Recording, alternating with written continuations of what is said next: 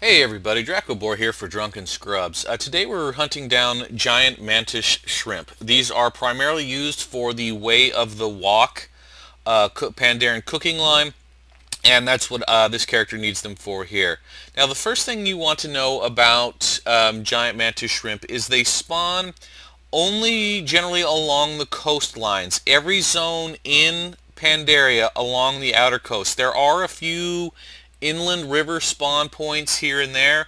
However, like so many of the fish in Pandaria, they share those spawn points, so it's really not efficient to go looking for them in the rivers. You want to hang out along the outer coasts of Pandaria to find giant mantis shrimp.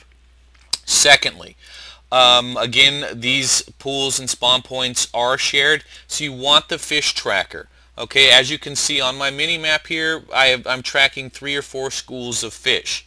If I don't have this fish tracker, I will have to fish into each and every single one of these fish schools until I find one that is actually carrying the giant mantis shrimp.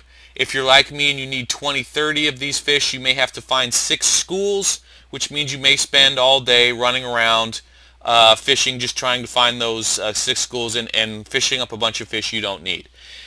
In the description of the video, if you don't have the fish tracker, there is a link. It takes about an hour to get, and it will save your life. So I'm going to go ahead and use my fish tracker here, and this tracks the fish exactly like herbs.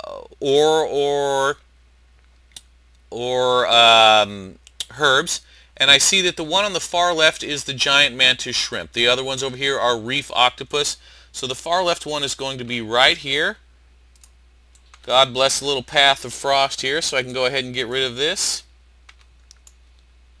and fish up me some giant mantis shrimp. If you are, oops, got my camera angle a little bit low there, which negated my path of the frost there. If you are doing this for the Way of the Walk cooking, in the description you will also find a location, the best fishing location for the raw crocolisk belly. The other ingredients are unfortunately Farmville. And as you can see, bam, giant mantis. If you do cooking or any kind of fishing in Pandaria, you absolutely need to get the fish tracker. It's an old school item from either BC or Vanilla, but it is still available, and again, it'll take you about an hour to find.